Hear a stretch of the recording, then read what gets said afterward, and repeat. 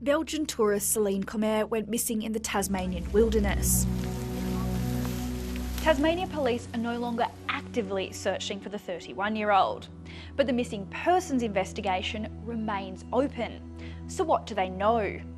Celine was last seen in Waterfall, a town in northwest Tasmania, on June 17. She'd been in Tasmania for about 6 months and was supposed to get on the Spirit of Tasmania ferry on June 21st, but she never boarded. She was reported missing by her family on June 26. The day after she was reported missing, her car was found here at the nearby Philosopher Falls car park. Police believe it had been there since at least June 20. That's also the last time her mobile had signal. The walk itself is supposed to be short, taking an average of 50 minutes to complete. But a major ground and air search over the course of about 2 weeks failed to find any sign of Celine.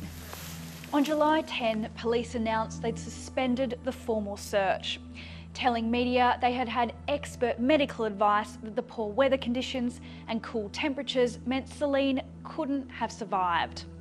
While the search is over, police will act on any new information and say they still hope to bring some closure to her loved ones.